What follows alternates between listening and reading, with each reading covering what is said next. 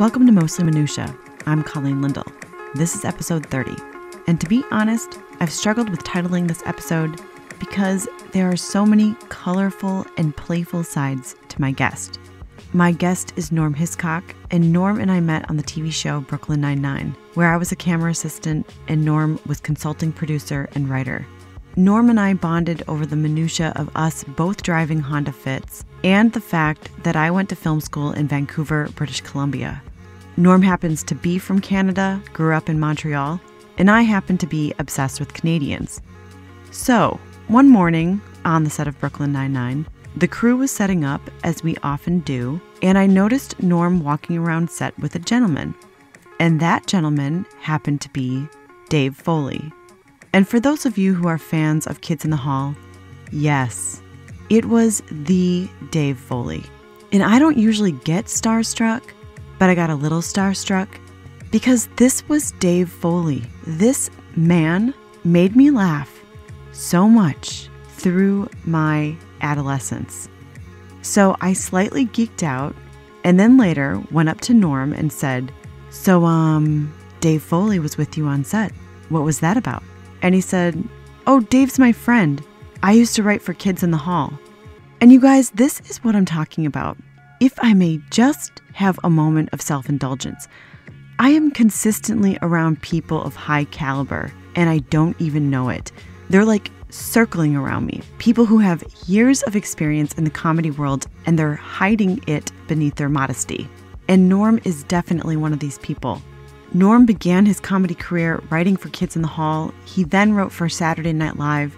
He went on to write for King of the Hill, Parks and Recreation, and Brooklyn Nine-Nine. He is currently executive producer on hit TBS comedy, sci-fi drama, People of Earth. You will quickly find out Norm is kind and gracious. He's open to possibility and will meet you right where you're at and will talk with you about whatever you want to talk about. He's interested and he's interesting. I think you'll love him. A few notes I should give you though, because it's not clarified in this episode. We talk about two talented individuals who have not single-handedly, but handedly, helped to shape our current comedic ecosystem. The first is Greg Daniels and the second is Dan Goor. And what you need to know is that Greg Daniels has created and written a plethora of shows. The Simpsons, King of the Hill, The Office, Parks and Recreation, and now People of Earth. And Dan Goor is the writer and creator of Brooklyn Nine-Nine. Okay, I think that's it. Here is my interview with Norm. Norm. Yeah. Is this your first podcast? This is my first, I think. Really? Yes, I've listened to them before, but I've never done one. Well, I feel so honored. Yeah. That you got a virgin podcast guy. Yeah. But I feel like this is the first of many, probably, for you. I hope so. Yeah. Yeah. I like listening to them. They're a lot of fun to listen to. Which ones do you listen to? I like Mark Maron because he has talks to a lot of comedians, and there's something about that he does where he gets stuff out of them, or they're willing to talk to him, which I think is kind of neat. I feel like he's the most present interviewer today. Like, I feel like his mind, when he sits down with his guests, his mind is totally focused on that person. Yeah. And his follow-up questions are like everything that I would want to ask. Yeah. Usually. And he is not afraid to sort of chase, because he says he does it in his stand-up, so he chases ideas and themes that and stuff about their personal lives that he's not afraid to explore. Mm-hmm. That somehow he gets them to relax and talk about, you know. And I always like to see the stuff behind the comedy too, right? So I think that's there's that TV show, what was it, on CNN, The Comedians, and that's sort of just an extension, I think, of what Mark Maron was doing anyway, you know. When you're talking with a comedian or any sort of creative person, do you feel like it's rude to ask about their process? No, I don't think so. I mean, like just I was saying, working with Wyatt on the show, I asked him about what his process was in terms of putting together a stand-up show and how he does it, and he wanted to talk about it. I mean, really? They like to talk to other people who are in comedy and what they do. Everybody's approach is slightly different, so I like to find out about it. Mm-hmm. And he's sort of a bit of a storyteller, and the way he said it. He just works slowly on his process is very slow, where he'll try out material and then keep that a certain part of the material, then rework other material, and then try that out, and then work it until it is like a whole show, and he feels good about it. So I like finding out about that stuff and how they do it, especially a stand-up, because I don't do it. So yeah. So you're interested in how they pump the iron kind of thing. Yeah. I was thinking about this. So you've written for a lot of different shows, but what was your original plan? Oh, I had no original plan. Okay. So I was, I knew I wanted to do something creative. I didn't know what it was. And I remember I grew up in Montreal. And do you remember when you were in school, you would fill out these forms as to vocational forms? That, on every form, they always had things like lawyer or doctor. And so I went, well, nothing on these forms represents me. And so I couldn't figure out, that's not me. But I knew, and I liked, the friends that I liked were funny. And Sean Keane he's the first guy I ever knew. He wanted to be a stand-up comic, and he was in high school, and he was going to quit. He quit high school to become a stand-up. Wow. And I thought that was pretty amazing. And he would sit down and write jokes.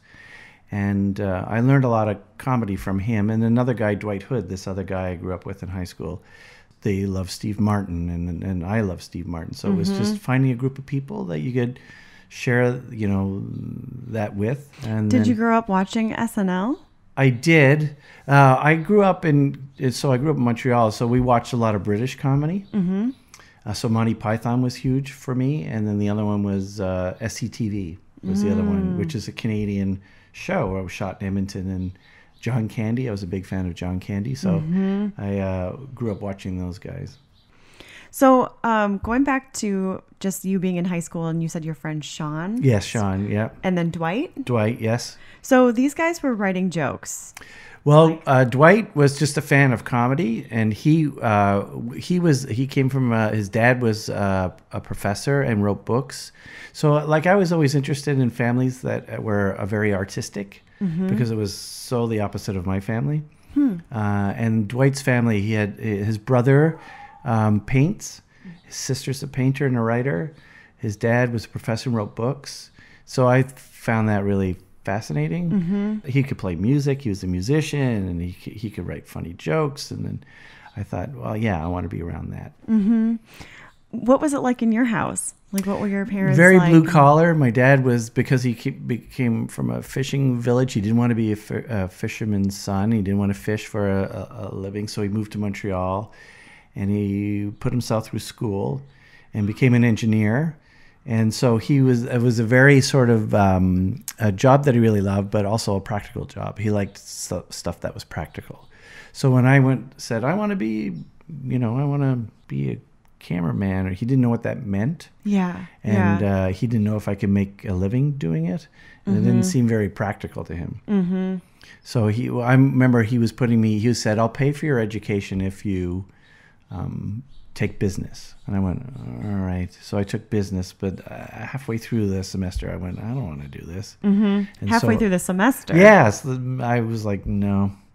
And it was that quick. Yeah. You were like, okay. No, I don't want to do this. And so I said, I just sort of dropped out, and he was angry. And I said, look, he said, I'm not paying for your education anymore. I said, fine, I'll pay for my own education. And I just worked and saved up money, and then sort of tried to figure out where I was going to go to school and what I would do. And I ended up in Calgary taking a film course, documentary filmmaking. Wow. Now, your dad, what kind of an engineer was he? He was an electrical engineer, but he moved over into heating, and then he became an environmental engineer. So, and we moved back to Newfoundland. He was working on a project there, and I think he wanted to come home and say, look, I made it. I've got a job, and we spent 2 years there. Wow. And so that was kind of fun to see where he grew up, and to meet all the people in the town, because it was a small town. It's 3,000 people, and most of the people in the town, I found out I was related to. Oh, really? Yeah, everybody you met on the street you were like the distant cousin of somebody. Oh my gosh. Yeah, it was kind of wild. A whole entire town is my relation. Yeah, It was crazy. A whole town in Canada. Yeah. Yeah. So you had told me one time that because you have beautiful photography. Oh, thank you. You're welcome. But was it your grandfather who also did photography, or was there somebody you were saying something about? Was there something with seals? Seals? Did I make this up? You might have. Did I just like combine your fishing relatives with Nanook of the North? I might have just done that.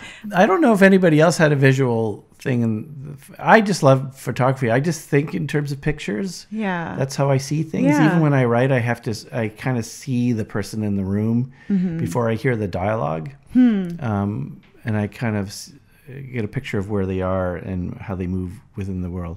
So I just like pictures, and I just found too, maybe you found this too, like just in terms of framing, you just have a knack for it or you don't. You just frame a picture nicely. Yeah. And I had an eye for it.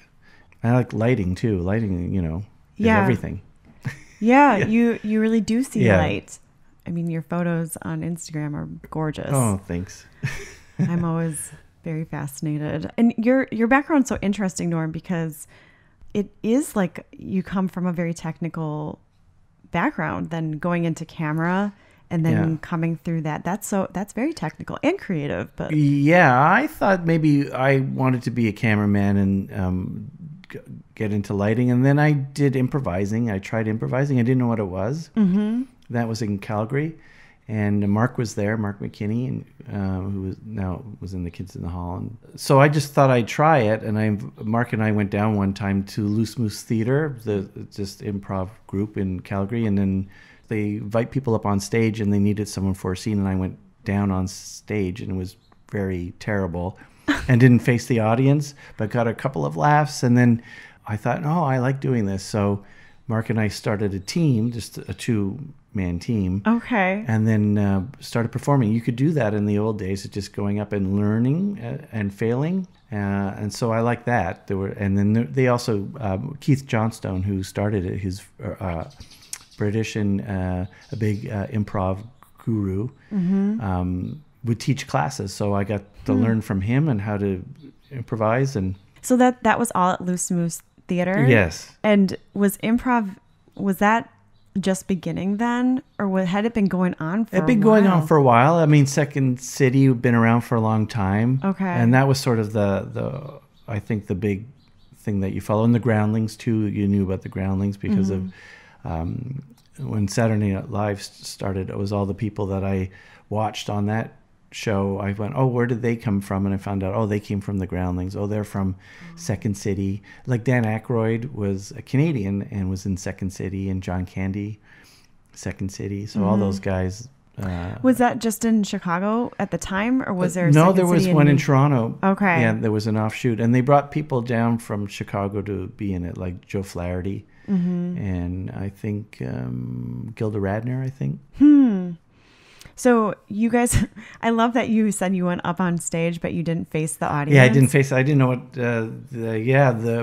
Keith Johnstone said, no, you were good. And we wanted to see your expressions and what your face was doing. And he said, so you have to just, it's theater, so you have to turn to face people. I was just treating it like, being in somebody's house. Or yeah, whatever. You were were in your playing space. That's right. And you were talking to the person who was there. That's right. I didn't know enough to face the audience, so it was kind of fun. And then you just learn that stuff all the time too. And then you learn all the things that in the classes were space work and just how to mime and how to lift things and give things weight when you're lifting stuff. And like when you're picking up something that's invisible, it should have weight and a shape to it. So you just, and when you're on stage, you shouldn't think about it too much. You just grab it, and then that's the weight, and that's the shape that it is. Don't overthink what it is.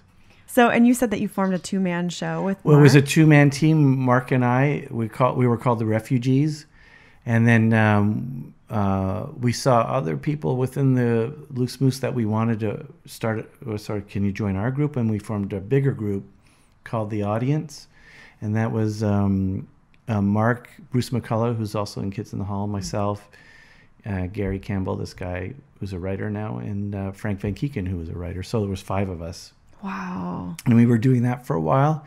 And then we were getting bored doing improv a little bit, we thought, should we write our own stuff? And so they had an hour on Saturday night that they didn't know what to do with. And so it was an hour and a half, actually. And so we just filled it with comedy, and we sort of improvised ideas. And that's how we sort of learned to write. You know, we perform it on stage, and well, that worked, and that didn't work. And we would shape it as we went along and change it.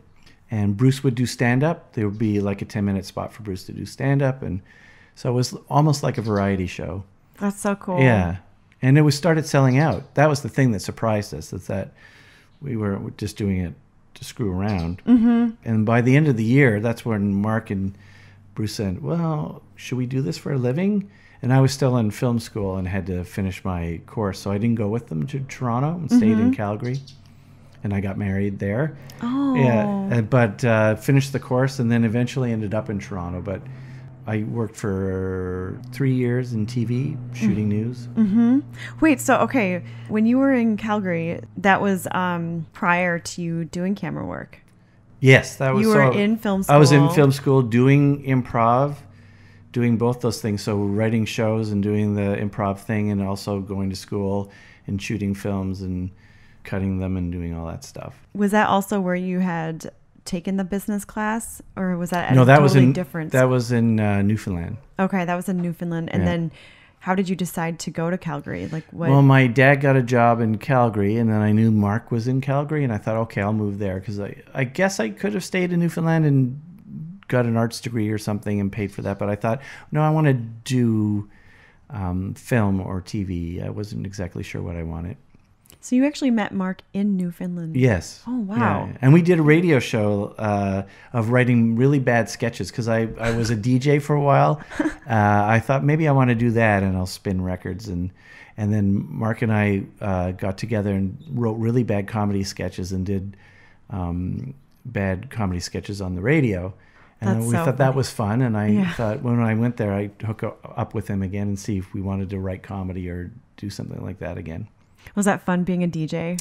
It was fun. I guess I should have chatted more. I was always the guy that thought people just want to hear the music. So I would just not chat as much. And would you have to plan your sets like way in advance? Yeah. That was records back then, right? So I went in and just took all the records and put them in alphabetical order, and I would see each album and go, what's this album? And I put it aside, and then it was just me listening to albums and learning about each band. And that's how I got to know a lot about music. It was just seeing all the albums and then saying, I've never heard this, and just playing it and sitting there hours just listening to music and learning about music. Could you play whatever you wanted? Yes, that was the greatest thing. Okay. Yeah, and it was during the punk movement too, so I got to play a lot of... Would you go in sometimes and just be like, I'm feeling this way, so we're going to listen to all this? Well, during the lunch hour, I would do, because sometimes that was the lunch hour on the radio station. I would then change my lineup of songs, so I wouldn't just play the kind of songs I wouldn't want to listen to all the time. I play what people I think would want to listen to over lunch. But I got to do anything I wanted and play what I wanted. That's what I liked about it. But then I found out if you went into radio, of course, you don't do that, right? They tell you what to play most of the time. And back then in Montreal, I remember listening to FM radio stations, and they would play Street Hassle by Lou Reed and play the whole album. And I thought that's what you could do. Yeah. But that was just special. That's right. Oh my gosh.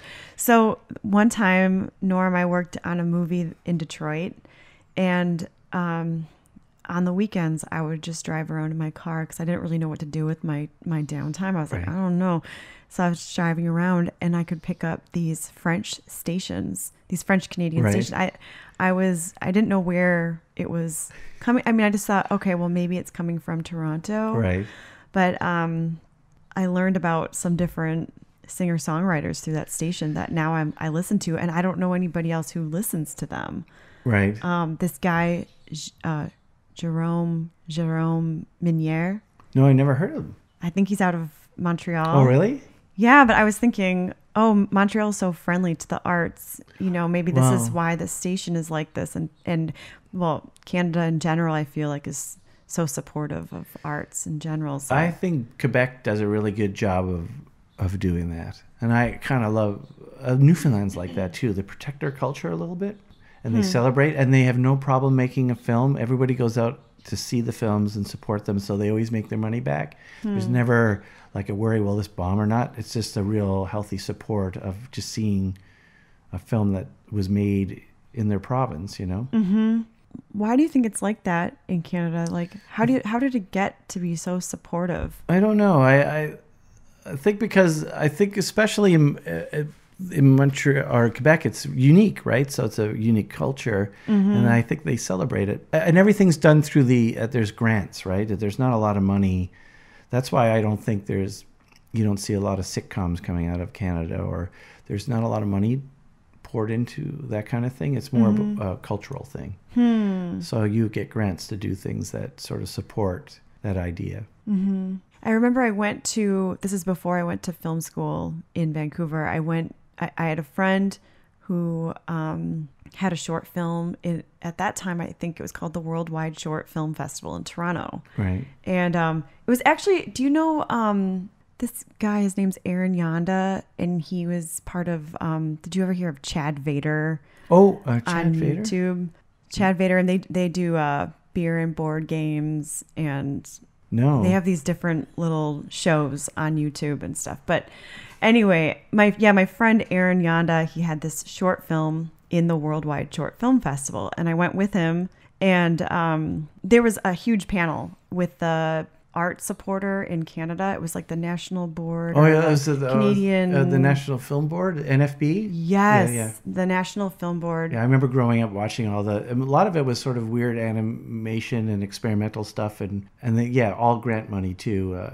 Those guys were amazing, though. Yeah, I know. Like sitting in on that panel, I felt I didn't even have a film there. You know, I was just there to support a friend, but I felt very supported as an artist showing cool. up there. Yeah. And I thought, man, if I lived here, I could get like any film idea I had, I could get it realized. That was the environment in that room. It was like, did they have to submit like their idea, the short film, and do you know the process? Because I think that's what you have to do, or I'm not sure if you have to. It was like you had to submit, but they made it feel like you were so welcome. Like they welcomed artists to submit, and then also like there was nothing pretentious about them. Right. It didn't feel competitive. It felt like, no, you are welcome to submit your creative ideas, and we will meet with you and talk with you about that and how to make it happen. Right.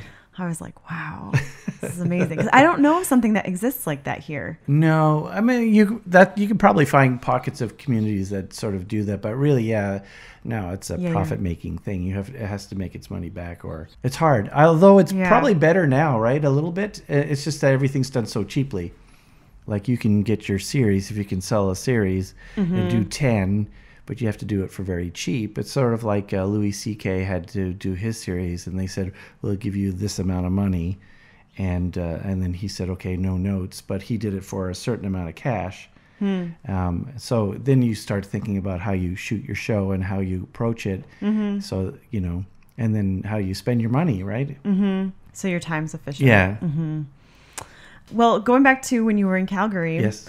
Because I'm going to get to what we were just talking about a little bit later. But when you were in Calgary and you decided to go into camera work, how long after, because you were improvising and you guys had your team, and then after that, Mark moved to Toronto. With you guys decided, Bruce. And then he asked me, they said, do you want to go? And I said, well, I'm getting married. I'm still finishing my, because I did 2 years of film and then 1 more year of television. And back then, although I liked the idea of shooting documentaries, there wasn't really a form. You couldn't really make a lot of money shooting documentaries. So I thought, well, I'll work in TV and I'll shoot news or something like that. Yeah, but now you can make a documentary. People want to see them. And there's a world out there where... Yeah, people are obsessed with documentaries. I love them. Yeah, so I stayed there and they moved. And then I moved to Swift Current, Saskatchewan, a prairie town, and worked in a very tiny TV station, shooting news there. And then we spent a year there, Cindy and I, and then we moved to Toronto. And so that's where the guys were, in Toronto. And then...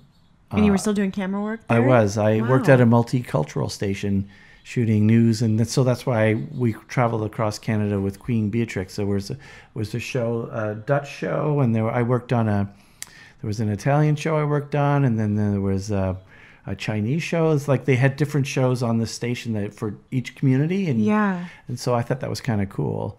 And that's amazing. Yeah. And I did that for 2 years, and then I auditioned for what was supposed to be a touring company, like a new Second City touring company, and I was still performing, and I did it, and they was supposed to run all summer in Ottawa and then tour Canada, but we closed down after 4 weeks. We got closed. And so I was out of work, and then luckily the Kids in the Hall show got picked up, and I ended up writing on that show. Oh my gosh. Talk about timing. I know. Yeah. So when you moved well, first of all, what made you want to go into camera work? Well, I was in Newfoundland, and there was a guy there, another guy who's artistic, and I met at the radio station, Ken Harvey, who writes books and poetry. And I thought, well, and his dad owned a film company where he shot industrial films. And on the weekends, he would take us out and just show us how to load a film camera.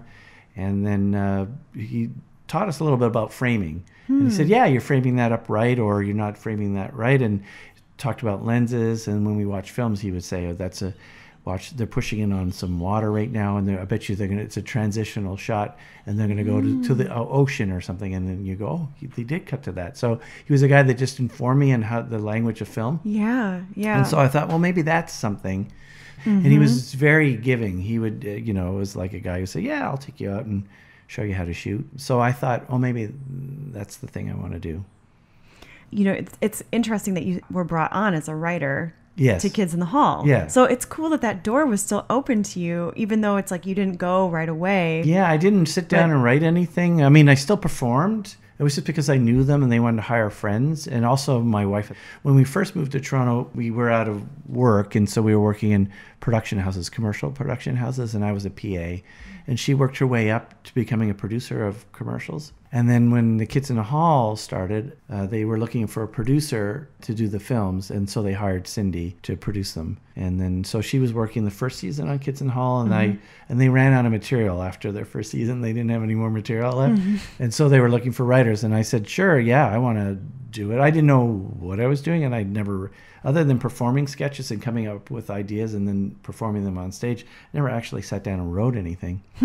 But once I started doing it, I went, oh, I can do it. And I loved working with different minds in the group too. It was like Mark McKinney did very like character work and would think about that, and Bruce like premises and would be more out there in terms of what his ideas were. And Kevin and Dave were more comedy guys, and loved comedy and the history of comedy. So I would take each idea that I had and like go, this is more of a Mark thing, this is more of a Bruce thing, this is more of a Dave and Kevin thing. And that helped sharpen my skills. I would just learn to write different ways, and that became part of my toolbox, right? So Kids in the Hall, because Kids in the Hall was formed in Toronto, is that? Yeah, I mean, part of them, the two of them were in Calgary and moved to Toronto, and then the other part of Kids in the Hall, like those, Kevin and Dave joined up with them in Toronto, and they were in Second City. They took Second City. Okay. And then Scott Thompson ended up joining them, and he was Second City too for a while as well. And then they formed that group. So when you moved to Toronto, they were like, the group was already existing, and then they were like... And they were at the Rivoli, and they had a really hot show and being talked about. And then they had also been sent down to New York to shoot a pilot, and then they shot the pilot for HBO, and then it got picked up. But I wasn't there for the first season. Cindy was. She worked on it. But then, that's so wild. Yeah, I know.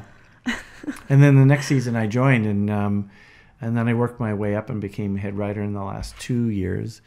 And I shot a lot of the Super 8 on the show, like the bumpers in between. I shot those. And, oh my gosh. Yeah.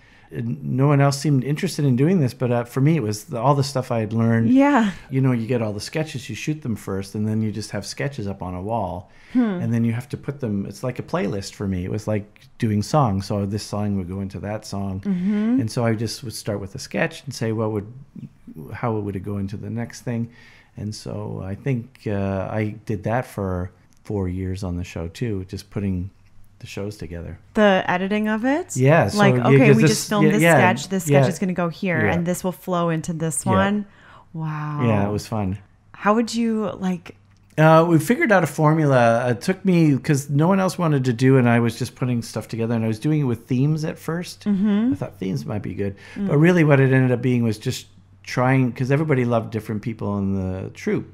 So I would make sure that everybody had a piece in the show, and that most of the episodes would end with a 5-man piece. So you would open with someone, and you just make sure if someone was light in this episode, the next episode they would have a little bit more to do, and because there were monologues and then sketches, so you would have to make sure that it wasn't all monologues, and it was just maybe one monologue in the show. I think that's really interesting that you said you didn't know what you were doing, like that you guys had not written down anything. You guys had just tried things out, and if they went over well, then you're like, okay, this is working, or if it didn't, this isn't working. Yeah, I'm not doing that again.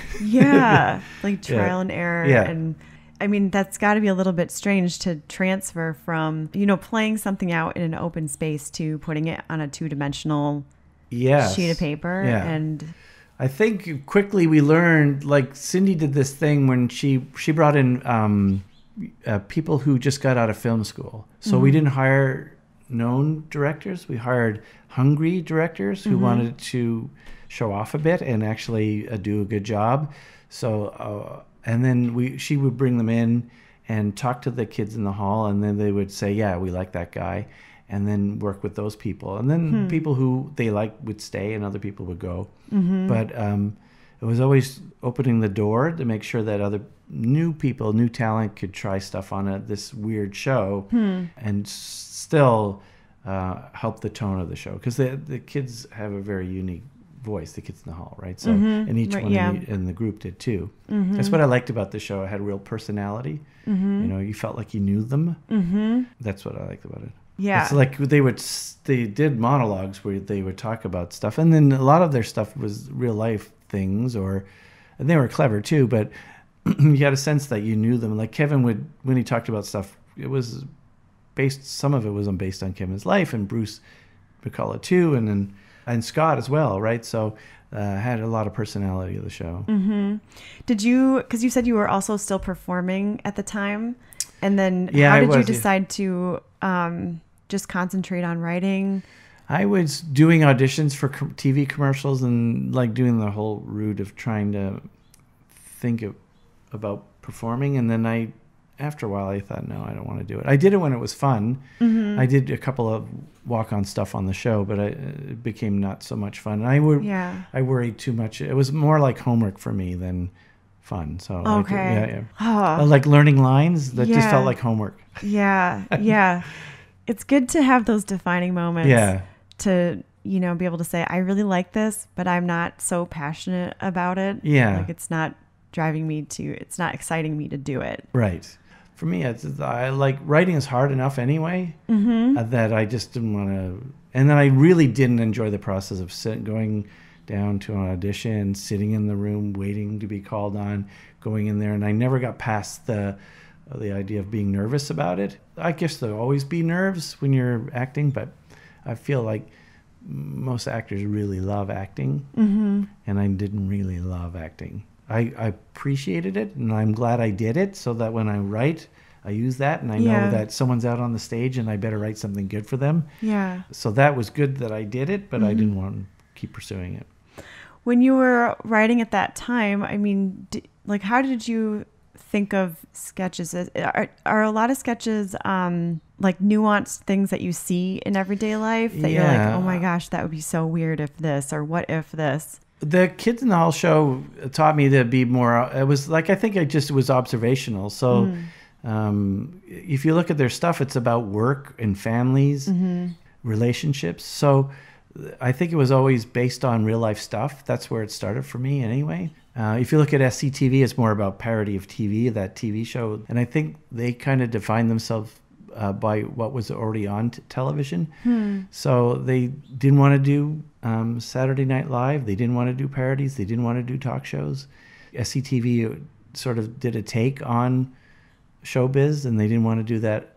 So it was all very real stuff. It was about, just being a teenager or being in a family or, being married or, work situations. And so you just all that stuff would creep in, and I liked it. I mean, I had meat to it, Yeah, yeah. Norm, there is a sketch that I was like searching the web for, but I couldn't find it. But it's this one, it's Scott, and it's like his 100th sketch as a waiter. Oh, yeah, that's right, yeah. And it was so I can't remember funny. who wrote that. I'm trying to remember now. I wonder if it was Dave and Scott. But like, yeah, it was just so ridiculous because it like yeah. starts off as him being a waiter. And then all of a sudden everyone comes out and celebrates the fact that this is his 100th sketch as a waiter. Yeah. And then it was because we made fun of it in a way, because if you look at Scott played a lot of waiters. And when we look back, we did a montage of all the waiters he played in different scenes. And then they made him wait on them afterwards. Right. Yeah, it's great.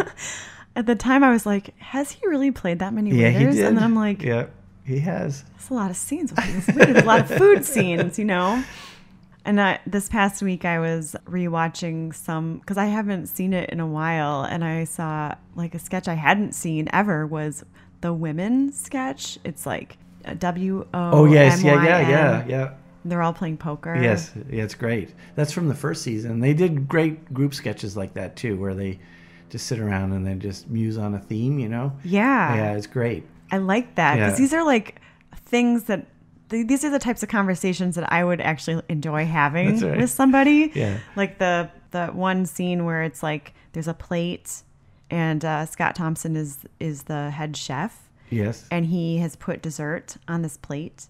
Oh, that's right. There's like dipping sauces. Yeah, that's right. The dipping areas. Yeah. The dipping areas. And they're trying to figure out, well, how will we serve this without putting a thumbprint in it? And first of all, I never see guys stand around and talk about things, talk like 360 degrees around an issue. Yeah. But I know. But I like the minutia of I like types that of too. I like how small some of the stuff was. That's the kind of observational stuff that I think the show did really well. And then it's just hanging around. Like I would hang around Kevin and go to see his behavior and go, that's a sketch. And he would go, yeah. And we would end up writing a sketch. He wrote he would have a to-do list, things to do. And then I thought, well, that's a sketch. It's like it's a guy because he's very obsessive. It's just a guy going through his day, trying to do his list of things to do. Yeah. And then we said if he's going to the bank and then he gets kidnapped by bank robbers, then it throws him off his list. But then he's determined, despite the fact that he's been kidnapped, he's going to do his list. Like it's not going to stop him from doing his list. So it was just like, heightening those little things, those observational things. So how did like working on the show and like transitioning into full-time writing, how did that change the way that your perspective on like life or the way that you observe things?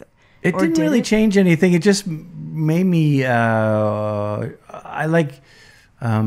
guess like if I was on vacation and I remember growing out a beard and thinking, what if I kept my beard and just kept, after vacation, didn't shave it off, because normally I would shave off my beard after the vacation. And then I thought, well, that'd be interesting if the beard changed that person. He became more of a jerk and he fell in love with his beard, and it kind of ruined his relationship.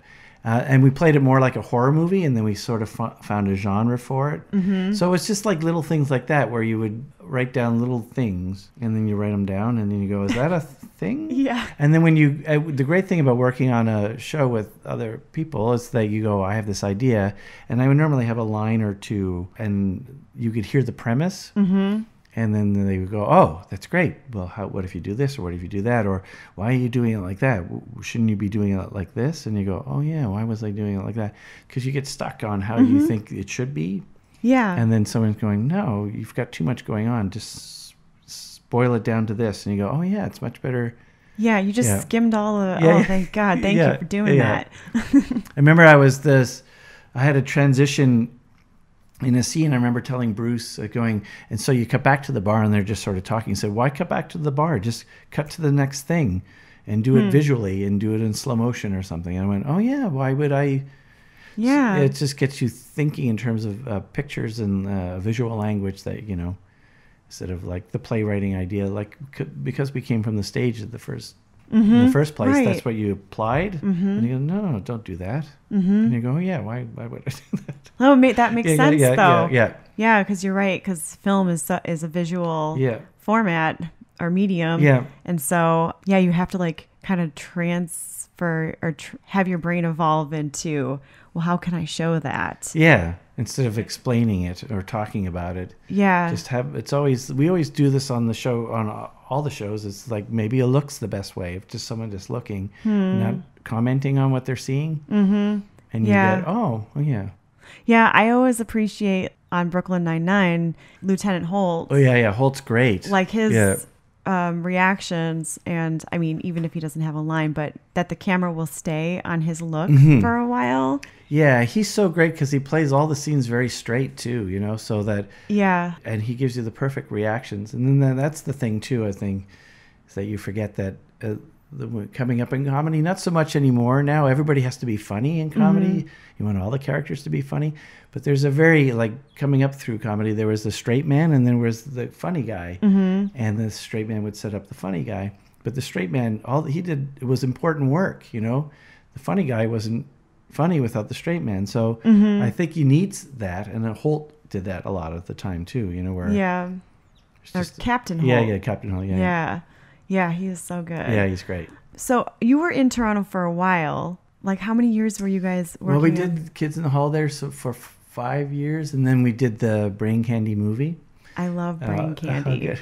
I really love Brain Candy, Norm. That movie came out when I think I was in high school when it came out, and I actually had not seen the whole movie until this past week. This is weird because what happened was it on Comedy Central a lot? The movie? Yeah. I don't know if the movie was. I've never seen it on TV. It's on YouTube. You can watch it. Well, I would always see it on TV, but I would never see the whole thing. I remember I was like always watching it with my brother, but would like flip to a channel and Brain Candy's on. And I'm like, what is this movie? And I always thought this movie is wild. It's so bizarre, but I really love it. And then, obviously in prepping for this week, I looked at your IMDb and I'm like, what? Brain Candy? And I was like, wait, that's that movie. I'm going to watch, when I watched the movie this past week, I actually had seen most of it. But I had nenever seen the beginning of it before. I've done that too with movies too, where I've watched bits and pieces. Yeah. And I always go, the movie. It's so weird, but I really like the film. Oh, great. The story is so funny, and it's such a serious story, actually. It is. Like Kevin, I remember we decided, because we went in for 2 weeks and just pitched out ideas, and then we settled on this one. Kevin said, how smart is it that we're actually making a comedy about depression? And he was worried about it. He said, is that a smart move? And I went, I don't know. But it seemed it was what was I'm trying to remember. It was not Valium that was popular. It was Something Nation. What was the name of the book that came out that was about the drug that sort of like, it's almost like, it's slipping my mind now. But the idea of being, not feeling angry or sad and taking medication for that, and then seemed like a good topic. Yeah, so that's what we just chased. And we thought that idea could then touch other characters. That was the thing too. Yeah, when I was watching the film, I thought, man, these guys were so ahead of their time as far as like a storyline goes, because I mean, now Prozac. That's it. Prozac Nation. That was the book. Prozac Nation. Yeah. And then the Prozac was big, right? It was like the biggest. Everybody was taking it back then, but now more and more people are. Yeah. It's an epidemic. Yeah. So I think everyone should watch Brain Candy now. If they didn't then. Yeah, I feel like it's such a relevant topic now. Back then, I can understand why he was saying, "Do you think this is so smart? Yeah. Like, how important is that? Like, should we be doing this?" And it's also interesting at the end of the film, the decision at the end of the film is, no, we do need some sadness Yes. in us. Like to be balanced human beings, Yeah. we have to be able to feel all of these feelings. Yeah. You can't. We can't be comatose. No, and you can't numb yourself from it. Yeah. The other thing is that we originally had a very dark ending that we changed, but and it was our satirical sort of ending, where big business won, and Kevin, his character, ended up taking his own pill, and then he was put in a parade, and he was just reliving his happiest moment over and over again. It was inventing the pill. But I think everyone was bummed by it, and so we did the sort of the I'm going to invent a pill to counteract this pill ending.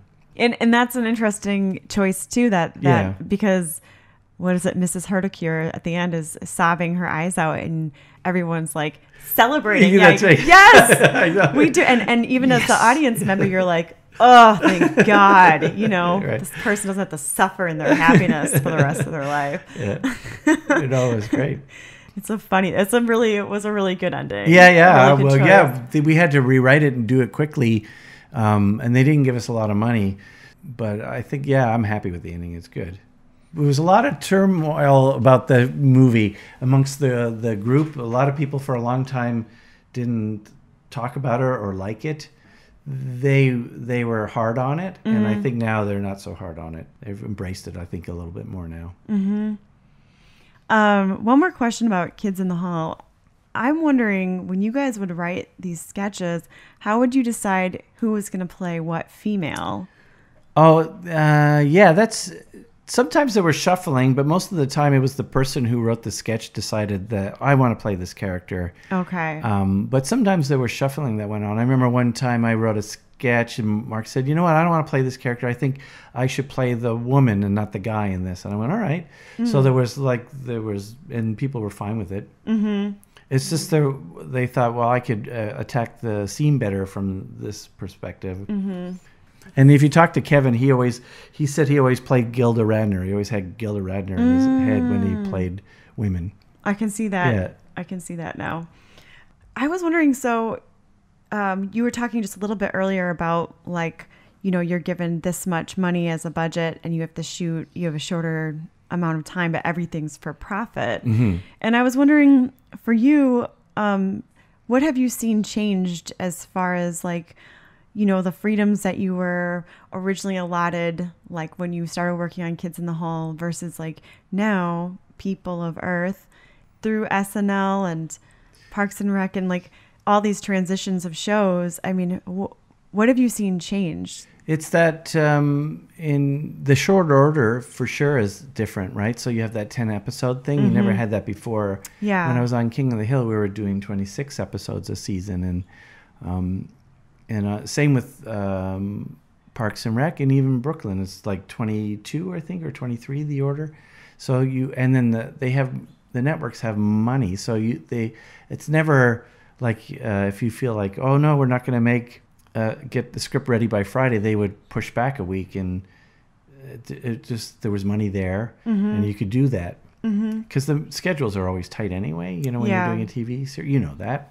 So that how hard it is. It's a crew's moving very quickly. Yeah. And the good thing about Brooklyn was that we had the 3 cameras too. Now the digital thing is huge, right? I feel that's a different thing too. It's we shot everything on film, and if the film wasn't loaded properly, you had to go back out and shoot it again. I mean, you do have stuff that happens with digital stuff as well, but you can just keep rolling. Yeah. And you can have 3 cameras roll, and then you've covered a scene where back then you would have to shoot this way and then go around and shoot that way, and then you have to I felt like working on Brooklyn Nine-Nine, it was actually a luxury that we had 3 cameras. Because I think in the beginning we were just going to have 2. Right. And we had a 3rd camera as a backup.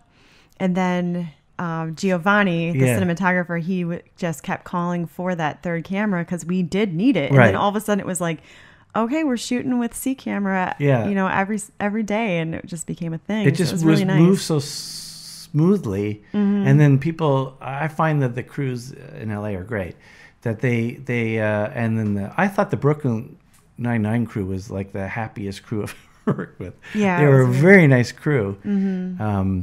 Not that any other crew I worked with were terrible, but they seemed very happy to be on the show. I'm very happy to be there working, and they loved their jobs, you know? Well, we all talked about how unusual it was for us to all really like each other. Yeah, we would regularly, like in a week, talk about, we all really like each other. You know, every department really likes each other, and this is the best show I've ever worked on. And, you know, people who were new, they're like, oh, I've been told that it's not usual that, you know, everyone gets along this well. Right. And we were saying, yeah, you know, it's not usual even that every department gets along this well. Yeah. But it was really, really nice. Yeah. It was smooth. It was a very happy set.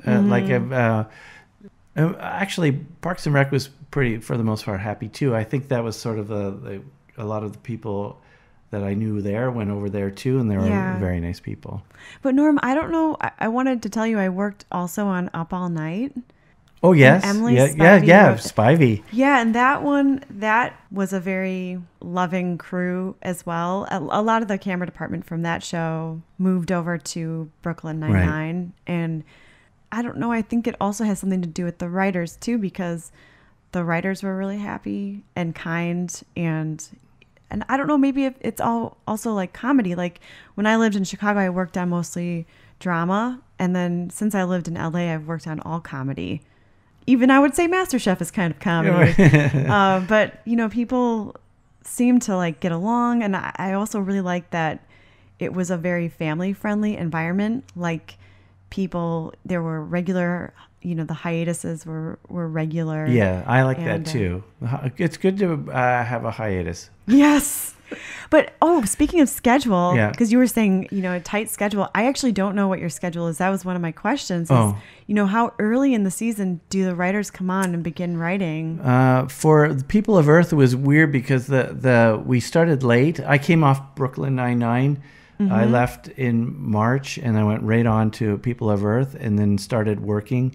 And then I went straight through, because we wrote all the scripts first, then shot in Toronto. Mm-hmm. So I worked straight through till almost December.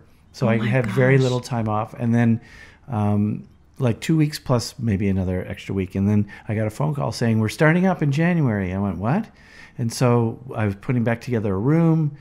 And then this year, though, we shot and wrote and edited at the same time so we could hit this air date of July 24th. Mm-hmm. So that was crazy. So now what I did last year has been condensed down into a crazy amount of time. Mm-hmm. It was pressure. It was a little more pressure this year and harder. For this past season, this is the second season of People of Earth. You guys began writing when? In January. January of 2017? Yes. Holy mackerel. Yeah. Okay. And then when did you guys start shooting? We started shooting in January. I think it was the beginning of May. Okay. But there was prep before that, right? So and I couldn't go this year to set. Mm-hmm. So we flew a guy down, this guy Aaron, and he watched the set. So I would be in conversation with him, but I had to still write scripts, mm-hmm. get those ready and done. And then we started, and I think it was in May 2 that we had to start, we started getting footage back and started cutting stuff and getting things out to the press so that the press could see the first 3 episodes. So I was like writing, rewriting, and editing. And then while they were shooting, so I was on the phone talking to them. Oh my gosh. Yeah, I know, it's crazy. Yeah. Now, what is a fully staffed writer's room? Ours was small, and we used pretty much the same people we had last year. Luckily, they were free because this 10 cycle thing of 10 episodes. A lot of people leave. We lost one writer who went to another show. Okay. And I just let people go because they have to work, you know. So I can't. Right. I don't want to keep people around. So mm-hmm. Take the job. Mm-hmm. Because on Brooklyn, you were there for a full season. You didn't have to think about getting another gig. Mm-hmm. You had that one. But now when you do 10, you go, okay, I'm at 10 and now I'm out of work. Right. And if that show is waiting to be picked up, then you can't wait around. Mm-hmm. So I was lucky enough to get the people that were on last year. Most of them came back. Yeah. Lost a couple. We only added one extra writer. like in a perfect world, is a writer's room a staff of 10 people? Yeah, Or it can't be too big. I mean, I've worked on really huge. I think when King of the Hill, we had a huge staff, but we were doing like 26 episodes. And it was like, again, it was a full year. Yeah. And there were a lot of writing teams on King of the Hill. So I think there were there were different teams? The 3 writing teams. So that you pay, I don't know if you can do this anymore, but back then you could pay 2 people as if they were one writer. So you got 2 people, you got 1 extra person. So we had 6 people, really, 3 writing teams, 6 people, plus all the other writers. I think there was like 14 or 15 writers in that room. Mm-hmm. But yeah, we had 7 writers, 8 writers. Okay. And what do you think about when people say, like, there's no idea that's a bad idea, or there's no question that's a bad question? And then I believe that. Yeah. But at a certain time, if you've been on a show for 5 years and you're asking the same question, then you go, that's not good. You've been on the show for 5 years. You should know that's a bad question to ask.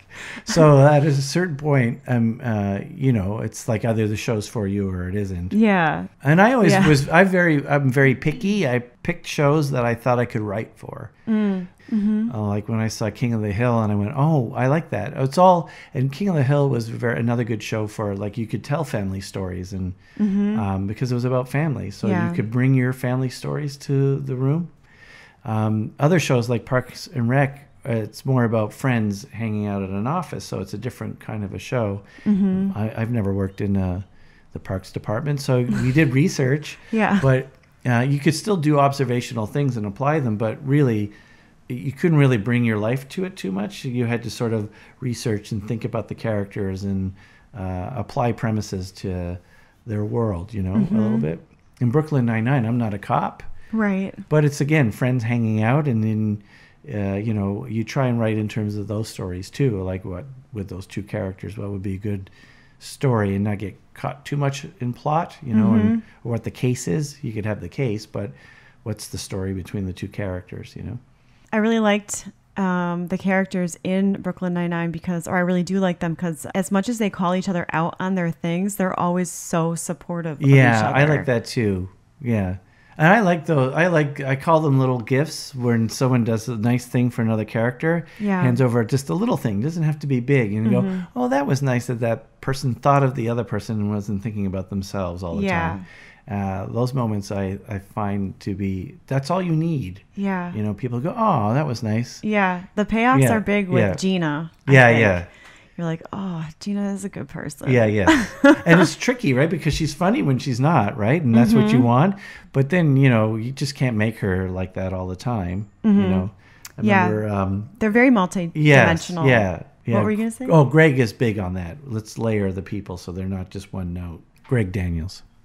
Greg Daniels, yes. I just throw out a name. Greg's big on that. And you go, who's he talking about? Greg Daniels. But he actually, it's like, I just feel I write that like that anyway. But when he was good at articulating stuff. Like when I was like King of the Hill, I go, I want to. He said, well, he would just articulate why you were doing it, and I go, oh yeah, of course. I would naturally do it, but I couldn't. I didn't have a word for it. He always had theories and reasons why he did things, and I found that really helpful. That's amazing. Yeah. To think, to be around people who just think so differently from you, but then it just helps your thought process to move forward. Yeah, and he was really good at bringing together a room of different people. So you have different ideas in the room. He liked that, and I think that's important. Norm, have you ever coined a phrase? Coined a phrase? No, I haven't. I don't think I have. Have you noticed these shows Parks and Rec? I mean, I think there are certain phrases that have come out of Parks and Rec now. Yeah, there are lines that I've written that got some traction or something. But on King of the Hill, I wrote an episode where Bobby took a self-defense class, and he learned to a woman's self-defense class. He went down to the Y. So he learned to kick people in the nuts. That's his defense. And he was all women in the self-defense class. And I remember researching it, and then you're supposed to, if a man is grabbing your purse, you say, let go of my purse. You yell it out loud, and then kick them. And so that became I remember it became a T-shirt thing, let go of my purse. Bobby was saying that. And I thought that was kind of a fun one that sort of caught on for a little while. Yeah, like the research really paid off. Yeah, it did. Actually, it was great. And then on Ron Swanson, I was actually, Dan Gore and I that sort of wrote it together. I said, don't half-ass. He said, don't half-ass one thing, don't half-ass two things, whole-ass one thing. I like that saying. Don't half-ass two things, whole-ass one thing. I thought that was a funny phrase, too. When you're writing for characters, do you find yourself gravitating towards a character more than to another character, or do you find yourself gravitating towards story more? I go towards story, but some characters I feel more I just understood them. Like I understood the relationship between Hank and Bobby. I really liked that relationship. Like he was a very practical man who liked manly things and had a very sensitive boy who liked everything and he liked possibilities, and it just drove Hank crazy. So I liked that relationship. And then on Parks and Rec, I really liked the relationship between Ron Swanson and Amy Poehler's character, So Leslie, I thought that they had a great relationship, and I liked writing for them too. So that there's certain relationships I liked, but yeah, you just end up pitching story. I like story that has some kind of emotional thing going on too. Yeah, I was wondering if when you guys write lines, if you're constantly asking, well, why is this person saying this? How is this moving? Well, yeah, forward? for sure, you do that, and that's a real thing. But do you just innately think that, or do you guys? Is that a constant topic of conversation?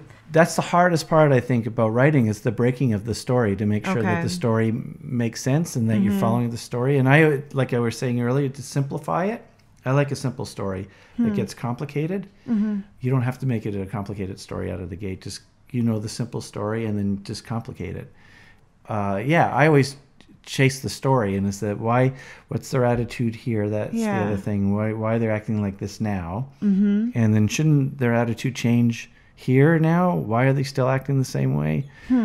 So every story ends up revealing itself to you. Yeah. But you want to be true to what you think the story is, And that might shift. I always we always fool ourselves into writing the story. We chase it and we think that's the story. And then we go, oh no, that's not the story. The story, as you're discovering it, you go, the story's more this, and it shifts a little bit. Wow. But you never try and lose the focus or sharpening of that story, because you don't want the audience to be confused. You want be able to follow it, and you want to make sure that you can defend it. Like when I always say, I want to get on the phone with the network or the studio, I want to be able to defend the story I'm telling. Like if I can't defend it, and if I'm on the phone and I'm going, I don't know, that's an honest reaction, but at the same time I want to be able to at least pretend I know the story I'm telling. So I could say, this is how I see it, and they can go, oh, well, shouldn't it be that then? And I go, oh yeah, maybe you shifted over here. Why I thought it was there, I don't know, but at least I'm defending something that I can sell it to them, So that's a real thing that also happens is yes, you're writing like an episode, and then you have to submit that episode. Yeah, I think it's more so like not so much now. Like if you look at Netflix and a lot of they just let the people in the room decide what, and then they're pretty free with not a lot of notes.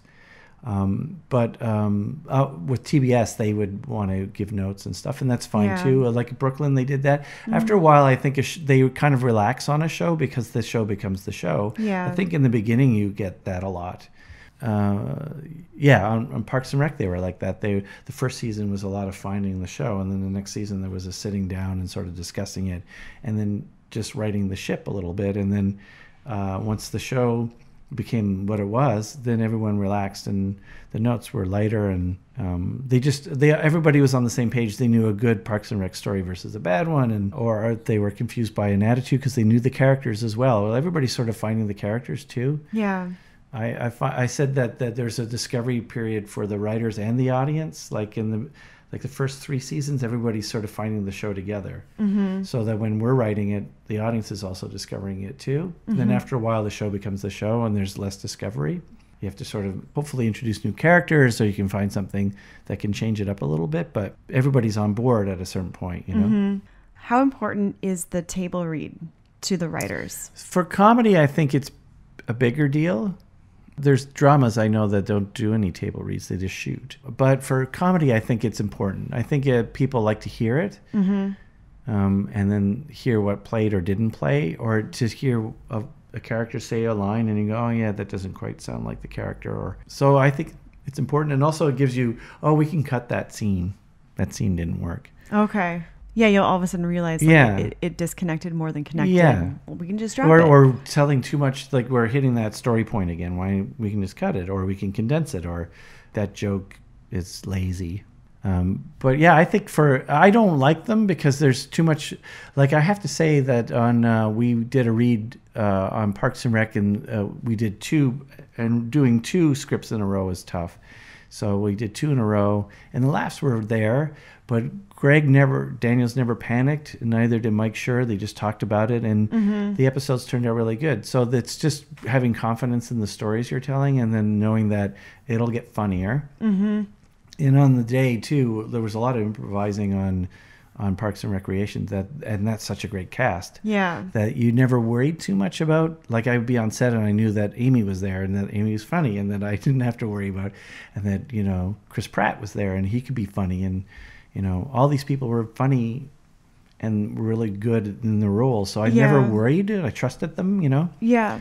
And if they ever seemed worried, then it was my job to help them and try and figure it out. And then, but it was never really a concern. It was always, and if we did something, you know, that's why you have editing too. If it doesn't work, you cut it out. So that's what I like about the editing process. So you think you had a great scene and you go, it's not that good. You just cut it. When you guys were writing for Parks and Rec, did you write for the fourth wall? Because obviously you're writing for the audience and we are the fourth wall. Right. But then you always have an eye on the audience to make sure it's entertaining and the story makes sense. Yeah. And then it's presentational because he had those documentary kind of. Yeah, that's what I mean. Greg Daniels' rule, because he came from The Office. We did it less so on Parks and Rec, but was not to have someone tell us the story. But they could look at the camera whenever. Oh yeah, they could look at the camera and look right down the barrel of the camera. Could they look there whenever they wanted to, or yes, yeah. So if they felt the beat, they could. And each character had their own relationship with the camera. Like Chris Pratt always was aware of the camera, which I kind of liked. Yeah. And Amy chose to look at the camera every once in a while, and she chose her moments, which I thought was interesting. So she made them special, whereas Chris was always in a relationship with the audience. Yeah, which I thought was kind of cool. Because you always felt like you were in on something with him. Yeah, they did it more on The Office. Everyone was aware of the camera and being caught on camera more. Yeah. Parks and Rec, we didn't do it as much. Yeah, it felt very special when it would happen. Yeah. Like when Aziz would. Yes. Aziz was more aware of it too. He was a guy that was aware of the camera a little bit too. Mm-hmm. So I think each character had their own relationship with it, you know? Like Ron Swanson barely looked at the camera. You could tell like he probably didn't like the idea of having people around filming what was going on. It was all annoying to him. Because he was a guy that kept everything in, right? Yes, so totally. It was like, it was probably inefficient. Yeah. It's frivolous. Yeah. So on Brooklyn Nine-Nine, we were invited to go to table reads if we wanted to. Right. That was the first show that like crew members that I had been on, that crew members were allowed to participate. Or maybe the other shows I had been on, they just didn't think to invite the crew members. But right. Andy had asked me he's like, do you want to come to a table read? And I was like, can I? And he's like, well, I'm asking you. Right. So I said, yeah, I want to go because we were given the scripts. Right. So I went, and I wanted to go every week from there on out because Dan Gore was so good at, like, he was so hospitable in introducing everybody and saying, you know, this person's playing, you know, I felt like I was on an episode of like, wait, don't tell me.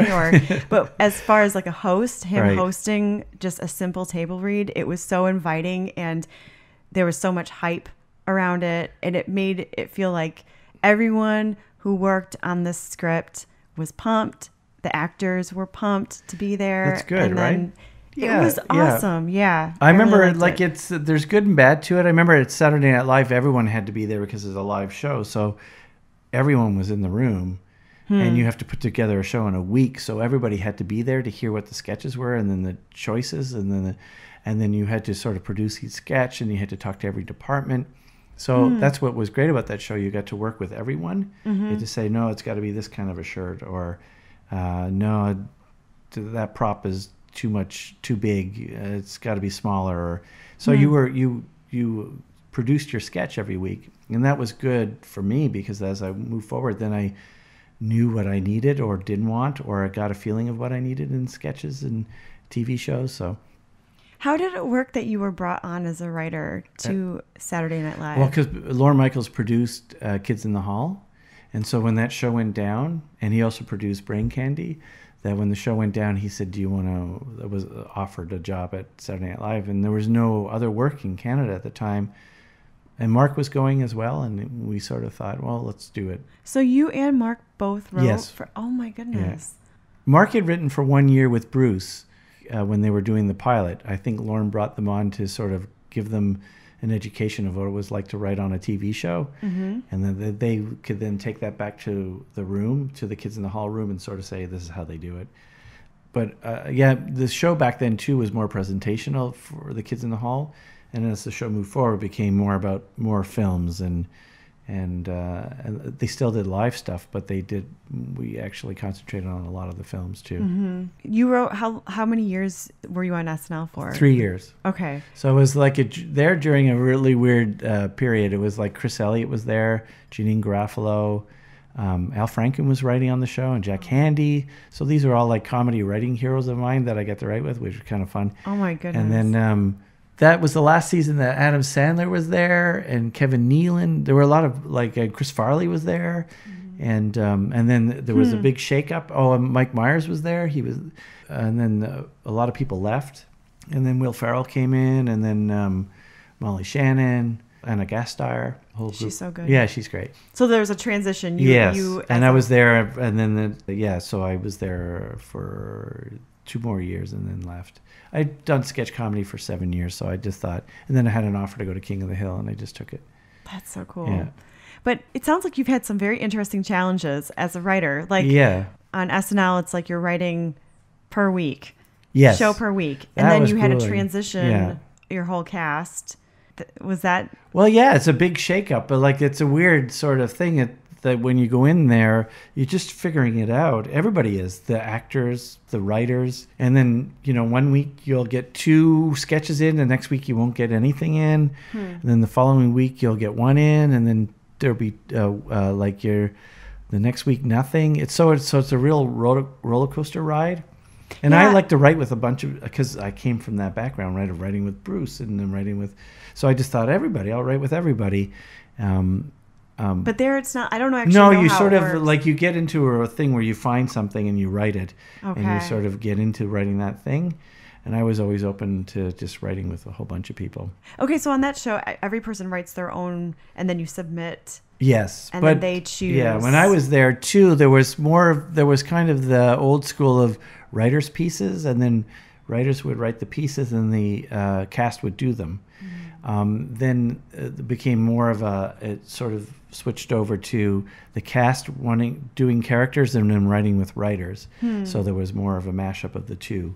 So there wasn't like the 2 separate camps. And there was more of a push towards that. So in the 3rd season, I was writing with Anna Gasteyer quite a bit. Oh. And that was fun. Oh. Yeah. Because everybody writes, everyone who is also acting on the show has either written or is writing. Anna, because she they're right through character, right? So everybody would write their pieces through character, and like the cheerleaders, they would work them out, and Paula Pell would help write them down and make suggestions, and then they work on the cheers, and so it was Will and Paula, and then they would just sit down and write them.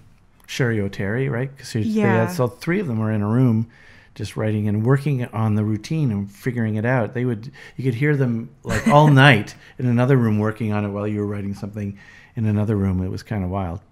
I mean, that whole sketch really caught on. Yeah, it went crazy. Yeah. For you, Have you always been akin to pop culture? Like some people are just naturally soak up pop culture or pay attention to it. Yeah. Do you? No, I don't think so. For me, like it was always just like the thing about The Kids in the Hall, and I still believe in this a little bit, is that if you write a story about family or relationships, over time that survives.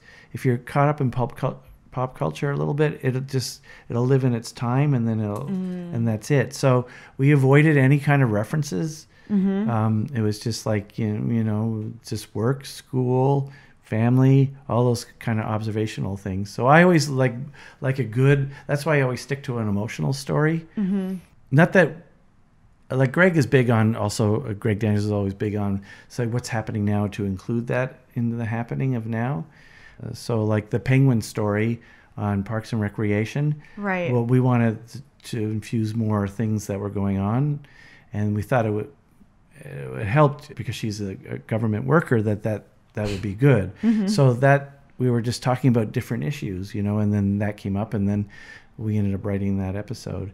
So, I mean, not that we don't do it, but I just like to write about people in relationships, and then people tend to recognize the things because everyone's in a relationship. And that makes it 100% relatable and doesn't make you feel like that touches the heart. Yeah, but at the same time, I like watching comedies that I learned something too. Or like I like the horror Get Out. Did you see the movie Get Out? I really liked it, and it was, but it had like the horror genre thing, but it was also a comedy, and it just like it's a whole world.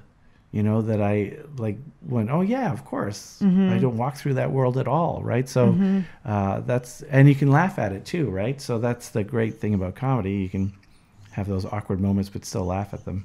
Yeah. So one of my friends is hosting like a Sunday night film night, and right now we're going through comedic thrillers. Oh yeah. So we were just talking this past week about so there's different types of comedic thrillers. There's like a closed, and then thrillers also. Right. Closed thrillers. We watched Hot Fuzz. Oh yeah. We talked about that's a closed, open comedic thriller. And then and then we were talking about like Rosemary's Baby, and North by Northwest is like a classic closed thriller. Now, what do you mean by closed? What do you guys? It's like, I guess, because I didn't know this at all, but my friend Brennan, who's leading the group, he said closed is when the character literally has no idea what's going on until the end. Interesting, right? Yeah, so we were just saying like Rosemary's Baby is is closed. Right. North by Northwest closed, and then Hot Fuzz is like closed open because he finds out maybe 2/3 of the way through what the deal is. Right. And when I was on the phone with my mom's like a big film buff. She was like, now I think that Get Out is a closed open comedic thriller, Colleen. I was like, I think you're right, Mom. Did you turn her on to that phrase, the closed open, or did she know about it?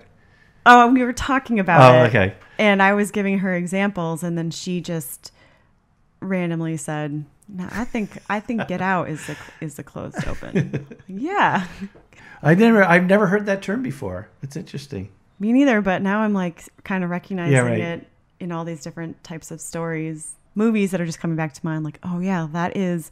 Or there's the open comedic thriller where you are kind of in on it the whole entire time. That's the thing that we did. I remember in Parks and Rec, it was this episode where the Woman of the Year, where Ron Swanson wins, and Leslie thought she was going to win, but she didn't win, but Ron Swanson got it. The thing that we had to do is like, should he tease Leslie, and we don't know why he's teasing her, and then but we decided that came off too mean. Like if we know that Ron, that's when we use the camera, him speaking to camera and saying, I'm going to do this to teach her a lesson. And then you go, oh, okay. So you could enjoy it then? Yeah. Without feeling tense and going, why is he being so mean to her? Mm-hmm. And then revealing it later. Mm-hmm. So knowing what the game was and that, he's going to teach her a lesson that these awards are important. You should just forget the awards. You just do the work for the work's sake. And Amy's character loved awards and to be recognized. She loved those things. So and so that was the fun thing. But to know that he revealed at the same, this is what I'm going to do, and told the audience, then you go, oh, you can kind of relax into it. And you go, oh, he's just trying to teach her a lesson, and you can enjoy it then, you know. So those are the conversations you have in the. I don't know if that's the open close thing too or not. Yeah, that sounds open. Sounds very open. You're letting everybody participate in it for sure. That's very interesting. Norm, I want to go back to when you said you were filling out that questionnaire growing up, because this has been circulating in my head. When you would see titles like lawyer or, I don't know, scientist, I know that's not very descriptive, but why is it that you felt like those things were not you? Like even just seeing those titles on a piece of paper. It's just so weird that I thought, well, I have to do these jobs. And then I went, I guess, and then I just thought that I had, I don't know, it's weird. I didn't have a voice for it, and I was just a kid, right? So I went, I know I don't want to do these things. There's nothing here that says that I recognize. Yeah. And I remember growing up and loving television. I mean, I watched Bugs Bunny and I watched the Flintstones, and I loved Mary Tyler Moore, and I loved All in the Family. These are shows that I really liked, and I knew what I liked about them too back then. But then I never thought that I'm going to write TV. That's what I want to do. Or it took me a long time to figure out, there's actually a person writing those shows, and it just didn't. But when I watched Monty Python, I remember waiting to the end to see who wrote it. I remember looking for the credits, and I went, the guys who are performing it are actually writing it too. And I went, that's interesting. So I knew I liked those things and I was interested in them, but I didn't really think that I would be writing. Yeah. You know? Yeah. You think, no, not me. But then now I'm doing it and I go, all right. I guess I always knew, but I didn't want to admit it or something. Did you ever feel frustrated, like that you couldn't pick something that you wanted to be? No, I mean, I just thought, I guess I'm resigned to doing some job that I didn't want to do or something. That's what I thought, okay, I'll... Like, these are my options? Yeah. I guess I'll pick one later. And also my dad was always a big believer of make sure you make money, you know, and you're comfortable. So I thought, I guess that's what I have to do. I remember actually Sean Keane saying to me, he had a friend that worked in Los Angeles, and he said he works on a sitcom. A friend of his worked on a sitcom, and he makes pretty good money writing on a sitcom. And I went, oh, really? You can do that? And I thought, I guess, and then in Canada, we didn't have that system. So I thought, if I stay here, I didn't think that then, but if I'm living in Canada, I won't be doing that. And then I remember working on Kids in the Hall and talking to one of the producers from HBO, and she's saying, there's people make a very good living writing sitcoms. And I went, that's the second time I've heard that. Maybe I should do that. Little foreshadowing. Yeah. So when I got the chance to do it, when Greg Daniels phoned up to say, hey, there's this thing, King of the Hill, do you want to work on it? I went, yeah, I think I do. Yeah. Because I didn't want to write sketches anymore. Not that there's anything wrong with sketches, but I thought, I want to write long form. I would like to learn how to do that. And so if I get a chance to do it, why not take the chance, Well, it sounds like you were always attracted to story. Yeah, I guess I didn't know that. And even in my sketches, I would work on story within the sketches. And I always had a little emotional thing going on within the sketches too. That was always a bit of a fight, like with Kevin and Dave. They just like pure comedy and say, not all the time, but that was sort of the discussion. I was like, well, could we end it on a sort of like an emotional down note and sad funny? And they would go, should be a joke there, So that was a bit of that. But Dave also liked pathos. He would have really good sketches that had sad character moments. And so it's not as if they didn't understand it, but it was always each sketch, individual sketch that you would fight for. Should we end on a bigger moment or a smaller moment or just a sad comedy moment? It also seems to me that you really enjoy learning. Yeah, I do. I mean, that's for me the biggest thing. If you stop learning, then it's over. But what's interesting, because I also struggled as a kid, like, knowing what to say I wanted to be when I grew up. I just really could not see it. I couldn't see it like a vision for it or anything. Right. So I always felt like really confused when we had to pick something like that. But I do enjoy learning, and a lot of those professions are cool. Like, you can learn a lot of things in those professions. But also for me, I felt like that is not exactly what I'm interested in. Knowing now, years later, I understand I really liked the art of storytelling. Right. Do you have a family that, like, did you have a mom that wrote or a dad that did? So my mom comes from, like, my whole mom's side of the family is very artistic. And my mom, she's like a Renaissance person. Like, whatever she puts her hand to is done well. But she used to write a lot for Mad Magazine growing up. Oh, really? Yeah, but she was totally freelance. Like, she would come up with these ideas and then write them and submit them. I did that, and I never got anything submitted. Really? Yeah, never. But I remember doing that. How dare they? I know, but it was probably not very good. So that's fine. I mean, but like, that's the thing, was that's cool that she did that, and they picked them. And that was on her own. Like, I she didn't go to school for writing or anything, but she was always, she did go to film school in Milwaukee, actually. Oh, wow. And was making some short films. See, I'm fascinated by people that just know that they're creative, and if you have that support system, and then you seek it out. Like, I had trouble finding it, right? That was the thing. I was in Montreal and trying to find it. And then when I found people, I went, oh, this is what I want to do. But that's so cool. That's why I'm fascinated by families that have, like, they pass it down to their kids, the idea of doing the arts, or like a good thing. That's a possibility it's a to possibility. do it, or the courage to explore it, Yeah. even if it's not the same thing. Like, my grandma is an amazing painter. And she writes children's books. Oh, really? That's and she's cool. like 90. And I don't paint. I mean, I don't know how to paint, but... But are you curious about it? See, I'm curious about painting. I'm curious. I want to learn about it, too. Okay. And then take courses and stuff, but... I am curious about it. That would be very interesting. Do you know, like, what class you would want to start with? No. I just kind of feel like they'd be fun to do. Yeah. You're like painting 101. Yes. So, like, all of it or something. Yeah. And then break the rules. I think you have to know the rules to break them, Mm-hmm. I mean, I could get on and just start painting, and it'd just be more therapeutic than actually a thing, But if you really want to paint, I think you have to sort of learn about it, and then go, I like this over that. And then, pop art is so different now, too, with Andy Warhol and everything. It's just a different approaches, too. Mm-hmm. Did you have any artists in your family? My dad could draw. Oh. And I think he was on the board when he was an engineer and would draw. So it was all lines, but he could draw. He did a little bit of it when he was retired, but then he stopped. He didn't really do it. What about your grandparents or aunts and uncles? No. Do you have sisters and brothers? I have a brother, and he's a social worker. Oh. Yeah. So he's doing a relational job. Yeah. He's which is interesting. Yeah. Yours is relational. Yeah. But he's helping people. I don't know if I'm helping people, but I guess so. Maybe, I don't know.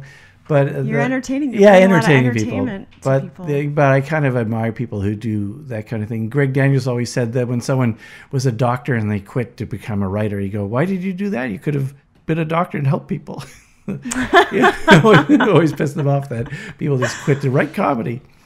That's the other thing too. I think I would have done what my brother is doing, some kind of thing like that. If I didn't get into this, I would have probably ended up doing that. But I like taking pictures too, and pictures is a different way of painting too. Mm-hmm.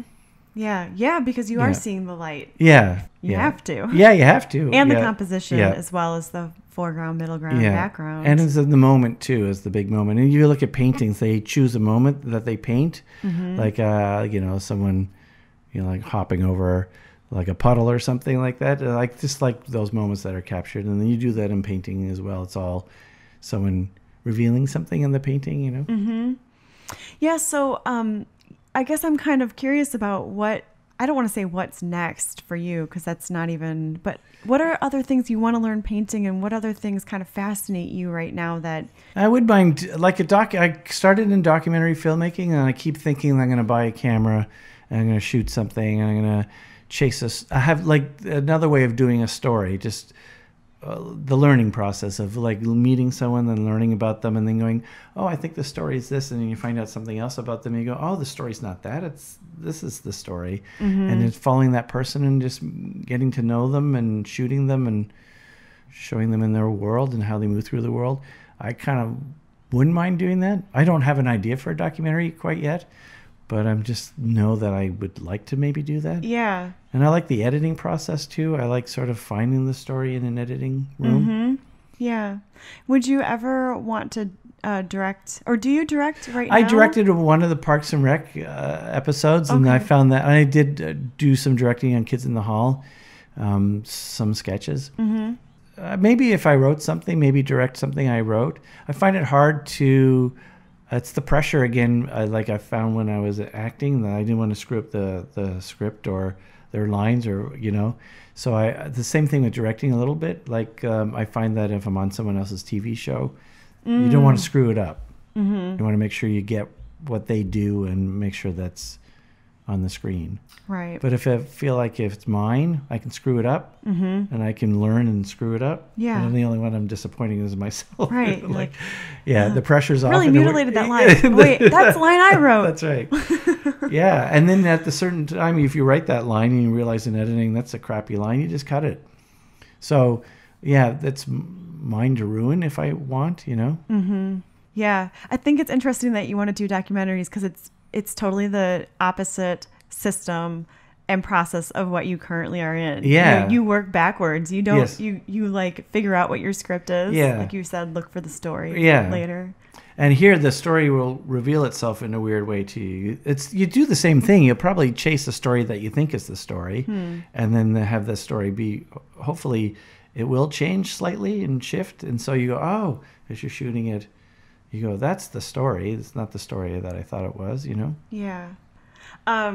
While we've been talking, was there anything that was coming to your mind that you wanted to express, or like any thoughts for up and coming writers? I think it's an exciting time actually for like for writers, and there's a real push for more female-centered stories, which I think is exciting, because we have guy stories been told for a very long time.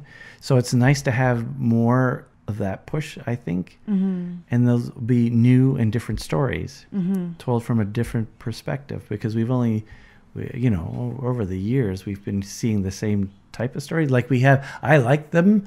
I like Goodfellas, and I like those kind of stories. Those are guy stories, though. Those are real men stories. You know? Yeah. And the women are a part of their story in the background. So it's nice to see like stories where the women are the foreground and the guys are in the background, and just to see women move through the world. And women watch TV more than guys do, and films. I think they want to seek out those stories. So I think that's exciting. And so I think new writers coming in too, you can start a thing and then go, if it's good, people are looking for it. They want content, right? So you can go out and sell something to Netflix if it's good. And now I like the different ways of telling stories, like anthologies. You can just tell one season and then move on and tell another story. In the old days, you used to have to say, how long is this going to last 10 seasons? And you go, I don't know. Yeah. So now I like the idea of like something could last a season, and then you're moving on to another idea, or it lasts only 3 seasons and it dies, and that's the life of that show, you know. So yeah, it doesn't feel as like everything's at stake. Yes, it doesn't have to be 26 episodes every season. I like that there's 10 or 6 or 8, or I mean, it's harder for to find work and keep that going, but for sure, you can take an idea and then it can run its length and then it's over. It's a different world now too, don't you think? It's like I'm growing up in it. I just think I'm out of touch. It's like a completely different world, and I feel like the young people are like coming in. I have things to learn from them, because I don't know. I'm out of touch a lot of the time. I think it's really interesting. I don't know if this is always how writers' rooms have worked, but I like that.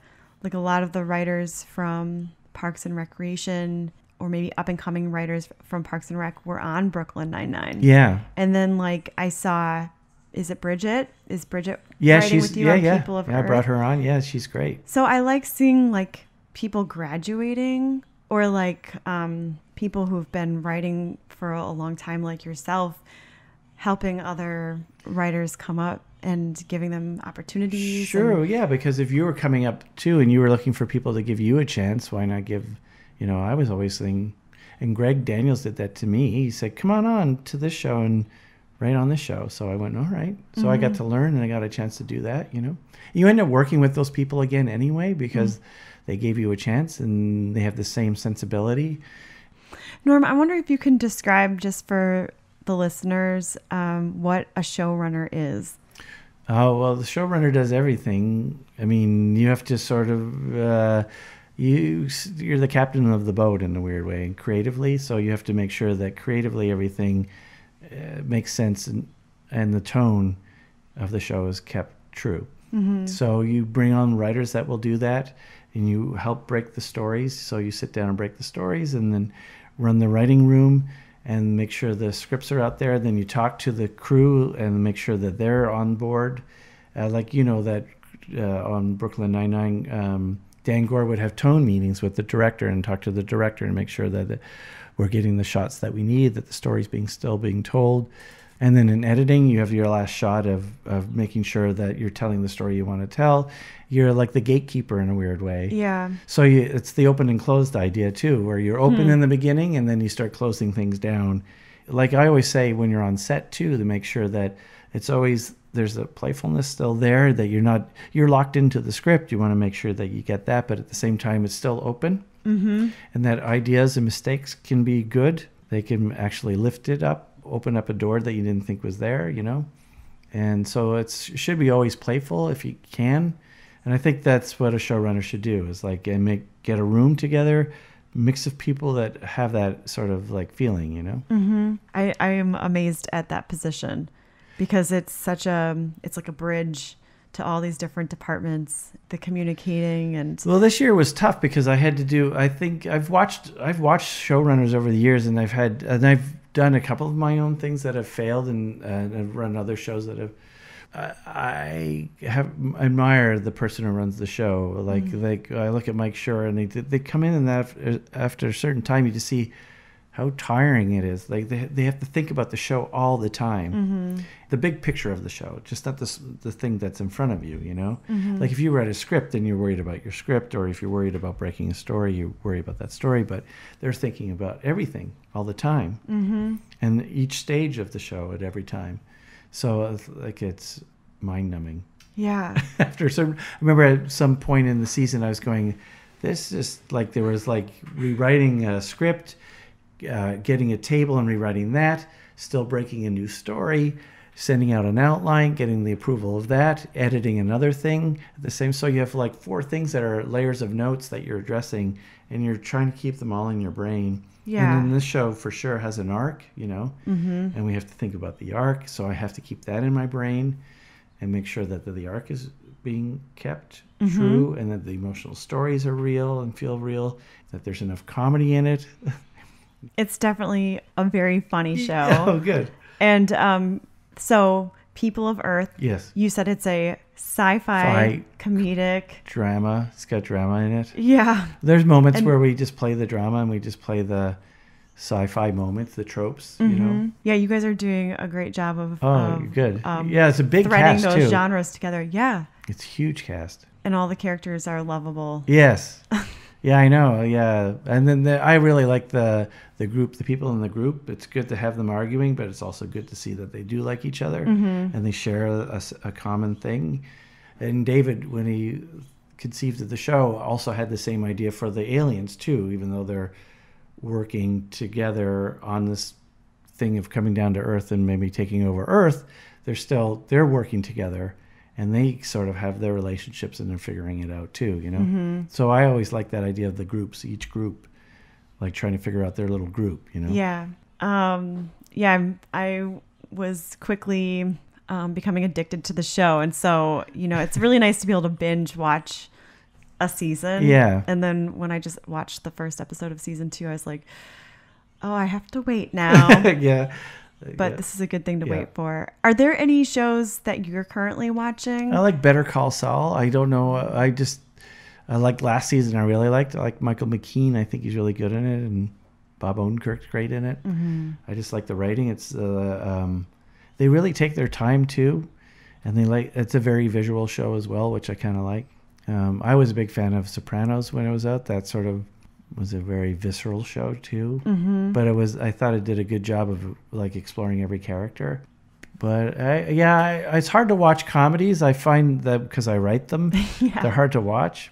Is it too formulaic, or like you're paying attention too much? Well, I want to try and just enjoy them, but my brain, I can't turn it off because I do it, for a living. So I just wanted to just have it wash over me. Mm-hmm. I want to just be an audience member, but I find it hard when you're behind the scenes and you do it. It's hard just to sit back and kind of just laugh at something. Yeah. Is there anything that you won't tolerate? Like you're watching something and you're like, I will not tolerate this. This is like they're playing me for a fool, or like you feel like. Yeah, I have trouble with. I'm not a big. I don't like multicam sitcoms that much. That canned laughter I don't really trust, and I don't know. And those cast members are funny, and they probably do the lines really well. Right. But at the same time, I just sort of want to just watch it and then not have me be told what's funny and not funny, and have an audience laugh track tell me what's funny. Mm-hmm. I just like to watch it. Yeah. And then laugh at it or not laugh at it. Yeah, you want to have your own experience with what you're watching. So multicams I find very hard. And like I said, I like films, so I think visually I tend to want to shoot and write like that. Mm-hmm. It's more like a play when you watch it for multicam. So what about feature films? Are there like specific genres of feature films? I got spoiled when I grew up because it was a very exciting time, I thought, for film in America. Mm-hmm. It was in the 60s and 70s, so that filmmaking was really exciting, I thought. And then there was also the foreign films that I got turned on to as well. So now watching it, I'm a little bummed that there's so much of the comic book hero stuff that I'm not so excited about it. You feel like it'll pass? I hope so. I'm tired of just seeing now they have to have superheroes that have human faults. They can't they can't have humans with human faults. They must have superheroes. Nobody can just be human. There has to be something special about them. They have to have extra power, but then they have to be human as well. Right. All right. So I just want a story about a human. That would be okay. Mm-hmm.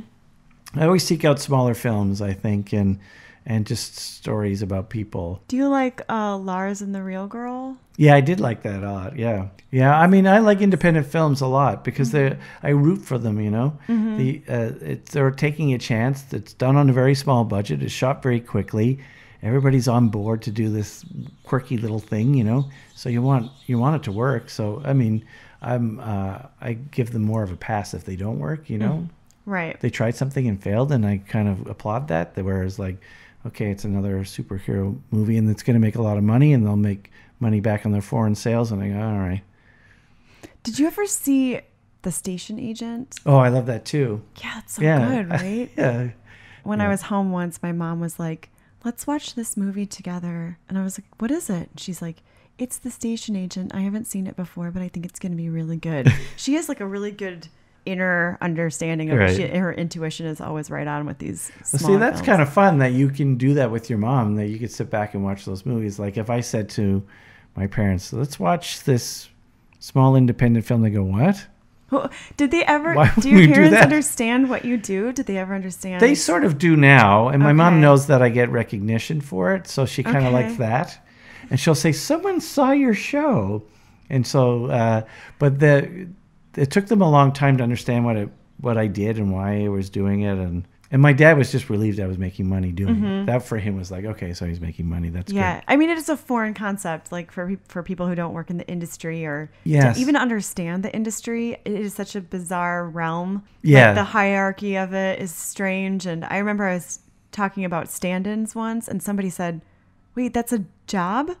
That somebody is a I know, stand-in?" right? I'm like, yeah. why? And I'm like, because we got to block and light and we got to rehearse. And I was explaining the whole, like how the system works. And they're like, oh.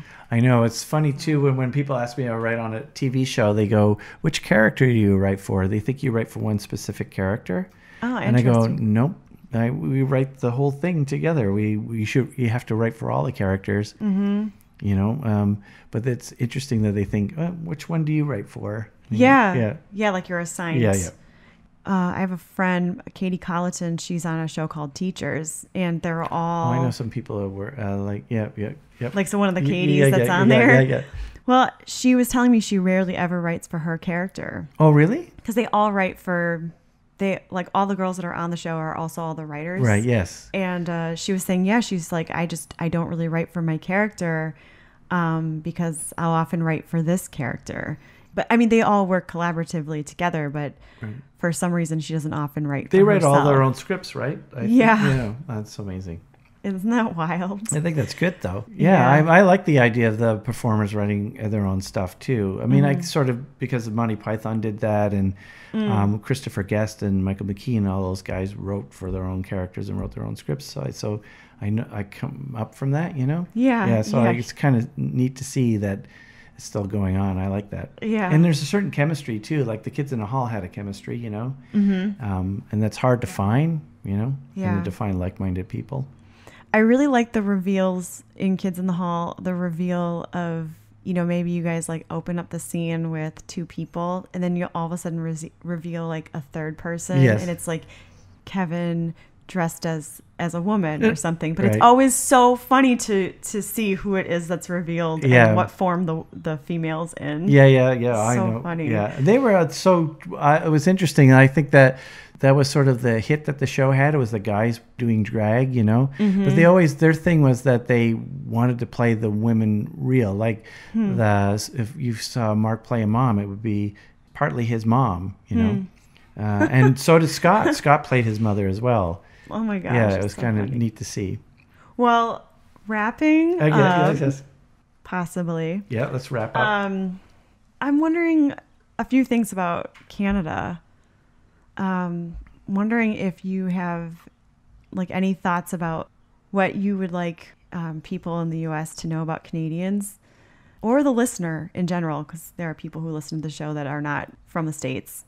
I say you should go down and I'm amazed at how many people who live in North America don't go to Canada.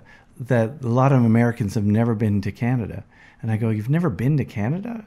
Like the idea of like being not that far from another place, why wouldn't you go explore it? And so like you should just go out, and that will, like I just Jen, who is this director on People of Earth, she were also directed on The Office and was a writer on the show.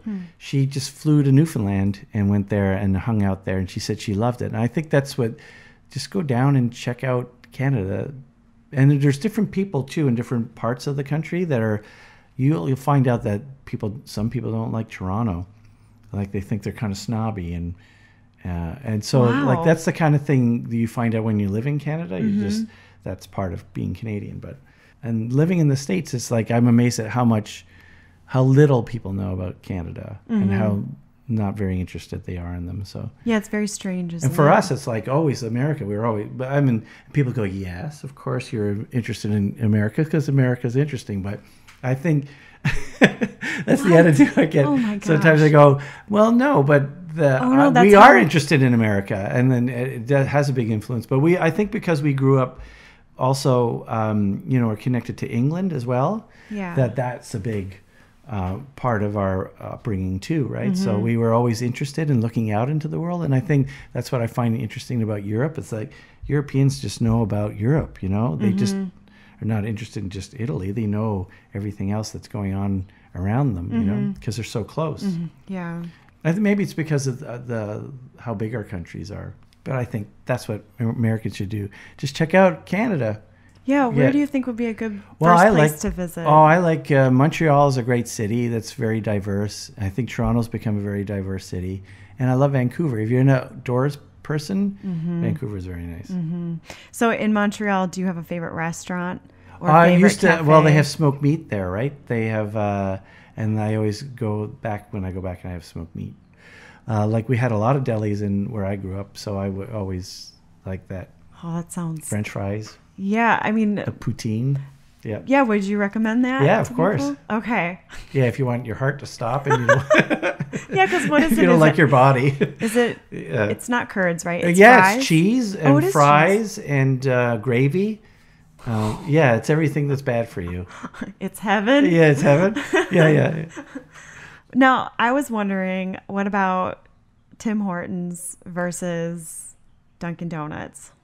Oh, Or do you guys have Dunkin' Donuts? Does Toronto have Dunkin' we Donuts? do, I think. But yeah, they're very loyal to Tim Hortons. I love Tim Hortons. And people love the coffee too. And the coffee is very old school. It's like the 2 creams and 2 sugars. You know, that's the... Yeah. There's Yeah, comfort in that. I don't know what it is. Now because coffee has become like a big, like Seattle, and you can get really nice and good coffee, that people get snobby about coffee. But I think there's that sort of like mom and dad old school drinking, 2 creams and 2 sugars. 2 sugars, yeah. Well, when I was going to school there, one of my friends, he was like, that's how I started drinking coffee, is because of Tim Hortons. He was like, he gave me a sip of his coffee and it tasted really good.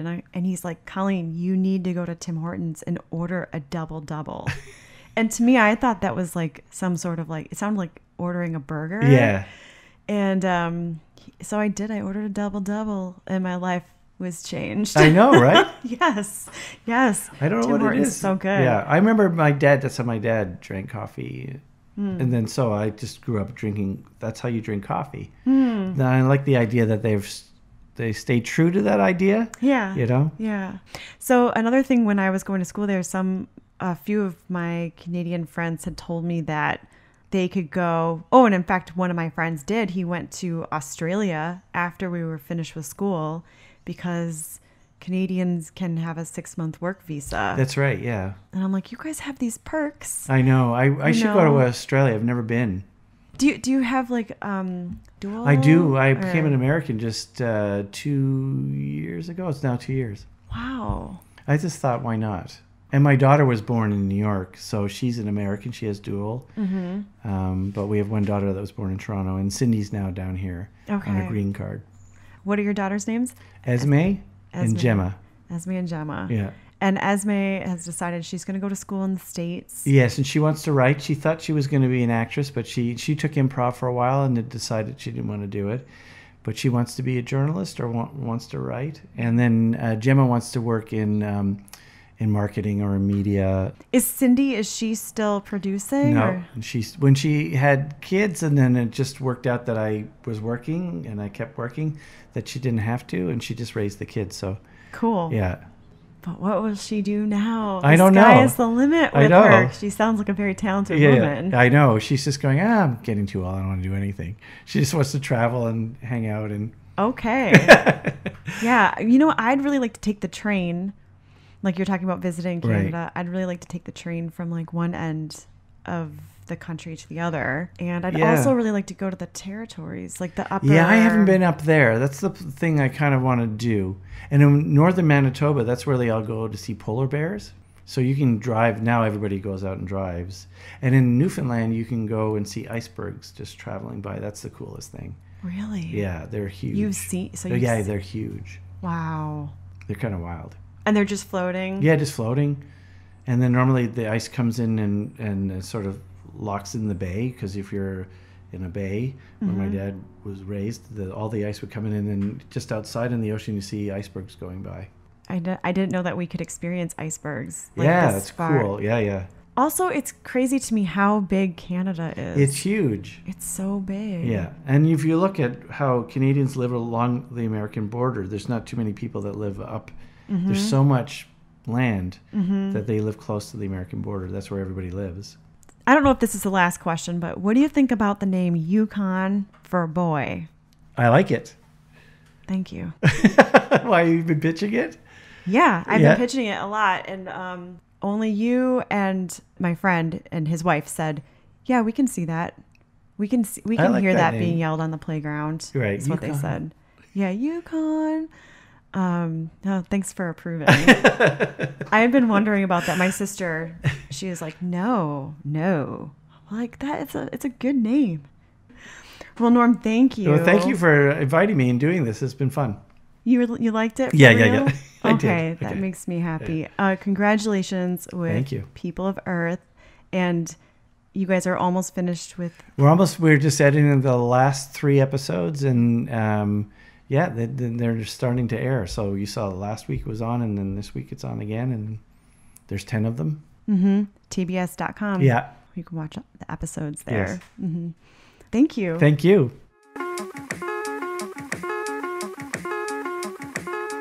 I just want to say to the listener, beware of the person who comes to you saying, I don't know if you'll want to interview me. I've always thought of myself as boring. This is exactly what Norm said to me when I approached him to be on the show. And to you, Norm, I say, when I hear words like that, I instantly know I've landed on a gold mine. Congratulations to Norm and everyone who works on People of Earth. People of Earth is now in season 2. You can check out the first season and second season on Amazon, or you can watch episodes on TBS.com. Playing underneath this is a track called Drawing the Blinds by the artist Home, under the Midwest Collective. You can find more music by Home on Bandcamp.com. The cover art for Mostly Minutia is by Evah Fan. You can find other musings by Evah, including paintings and illustrations, at evahfan.com. Lastly, Norm's favorite Kids in the Hall sketch that he did not write is called Dr. Seuss Bible, and his favorite sketch that he co-wrote with Kevin McDonald is called King of Empty Promises. Both sketches are available on YouTube, and both links are in the show notes, which you can find wherever you're currently listening to this episode. And for kicks, I threw in the link to the Dipping Areas sketch because we talked about it and because I think it's hilarious. This episode of Mostly Minutia was recorded in my apartment in Glendale, California.